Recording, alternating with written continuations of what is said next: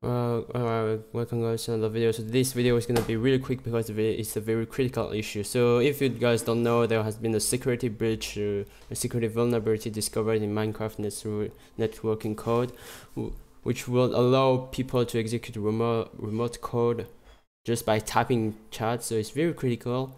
It's been patched by Mojang really quickly, but however it isn't patched for combatters. So I'm gonna do this quick, but basically what you're gonna do is gonna have to go to this server to fix it, because it's very important. You need to download this patch, otherwise you are at high risk. Like, it's really easy to hack someone with this glitch. So you're gonna have to go to the combat. This only affects for combatants. If you don't play combatants, ignore this.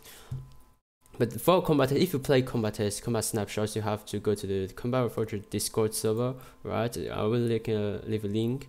And then go to announcement, download this JSON file. So here you go, it is here. Now what you want to do is, I'm gonna close it, go to this file explorer, then you have to type ape data like this, then go to minecraft and then the dot and then inversion. Now what you're gonna do is you're gonna search for 1_16. all right, so here you go, here it is. You go to this folder and you delete this JSON file and you drag this into it. Don't forget to rename it so it's properly.